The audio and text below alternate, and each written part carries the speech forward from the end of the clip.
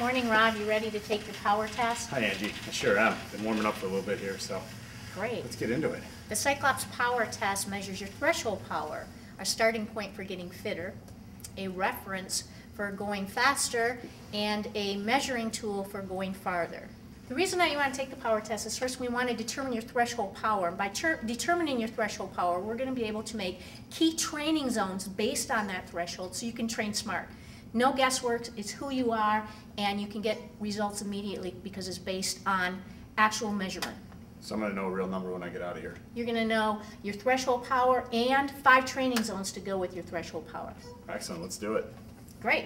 You're all warmed up, right? I am. Okay, so warm up is really important, and also make sure that you fill out a health history form with your gym.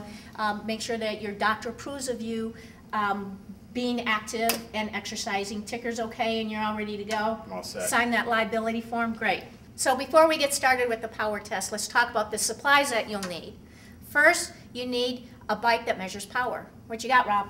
I'm on the CycleOps Club Pro 300 PT, the only power measuring indoor cycle on the market. That's a tricked out bike. Next, you'll need a heart rate strap. You got your heart rate strap on? Strapped on. USB stick to collect data. Got it. Check. Stopwatch. We're going to be timing the test. A clipboard and notebook and pen. We're going to be writing down some information. I also brought a water bottle, towel. Good idea. You're going to be sweating. Excellent. Well-ventilated room. So we want to make sure that the room is well-ventilated because you're going to heat up. Fans would be great if you happen to have them. And a rate of perceived exertion chart. So on a level of 1 to 10, what effort are you feeling, 10 being the hardest effort? So a couple of things that I want you to pay attention to is cadence. We want to create something in this test that's sustainable. And so you'll be watching cadence off your console. Okay. In theory, you'd keep your cadence around 80 to 100, but based on fitness level, that cadence may have to drop a little bit or could be a little bit higher. In general, it's about 80 to 100. Why don't you start rolling your legs right now to a point that feels very easy. On a perceived exertion scale, that'd be about a 1 on the scale. All right. Heart rate would be typically around 100. So while you're warming up, because warm-up is very important during this test, while you're warming up, let me give you a little bit more idea of what we're going to do. Every 3 minutes, you're going to add more load to increase your wattage by about 10 to 25 watts. And that's really different for each individual. It's based on your fitness level. I'll let you know when the 3 minutes is done. You'll increase your load, and we'll continue with these stages until you get to a point where it feels very hard.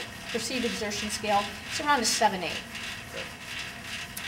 While you're doing these stages, I'm going to be taking notes on your average power, your average heart rate, every stage. And all you have to do is pedal and breathe. Sounds good. I can do that. Okay, Rob, you just finished your first stage. How does it feel? Oh, it was easy. Okay, so what I'd like you to do is, first let's hit the stats button. I'm going to record your average heart rate and your average power. Great, that's at your easy stage. So this is what you're going to do for the rest of the test, and we'll repeat this each time. Hit reset. Add some load until you feel a change. Sustain your cadence. Your cadence is going to be sustained at 80 to 100 RPM. And you're going to continue until the next stage. You go through several stages, which will repeat the same process each time. Perceived exertion is going to go from easy to moderate to hard to very hard. And we want to pay attention to very hard. Okay, Rob, your 3 minutes is up, so we're going on to your next effort. So go ahead, hit the stats button. All right. That was a moderate effort. Moderate effort. Average power, average heart rate, great. Let's hit reset. Next step, add some more load, feel a change, keep the cadence consistent, and you're good to go for 3 more minutes. Okay. 2:59, 3. Next stage. Okay, hit the reset, or hit the stats button. That was average power, average heart rate. Sort of hard. Sort of hard? Sort of hard. Okay, we're going to go one more stage. Okay. Let's reset the computer. Perfect. Add some more load. Feel a change. Cadence is consistent. Looks good. See, 2:55, 56, 57, 58. That's 3 minutes. Next stage. How you feeling? That was really hard. Very hard. Okay, let me just grab some stats from you. Average power, average heart rate. Perfect. I have everything I need, Rob. You can go ahead and get rid of the resistance, Okay. toss your legs around nice and easy, and start cooling down. Nice job. Thanks. So perceived exertion at the end of the test should feel like it's very hard.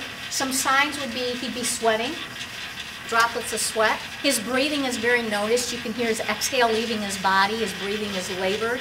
Instead of controlling his breath, there's a little more panting going on. I'm done. Fatigue may start to be settling into his legs. He has a difficulty carrying on a conversation. Can you talk to me, Rob? I can tell you I'm done. He can tell you he's done. How you feeling, Rob? I feel really good. Now that I know my threshold power, I can establish my training zones so that when I come to class, I can work out smarter and more effectively. Training made simple.